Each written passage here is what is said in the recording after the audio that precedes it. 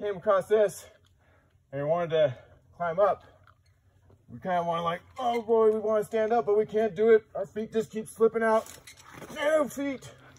But instead, it slips out because we don't have nearly enough normal force and there's not very much friction on this quartzite. And so our feet just go ahead and slip out. But instead, we put our feet up higher like this. Now I'm generating more tension in my arms.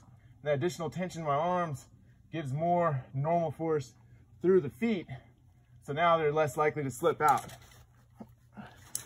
And whew, if I can find a decent handhold, easier to come up.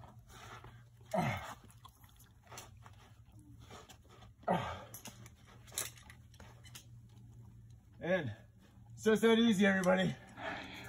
Amateur rock climbing 101.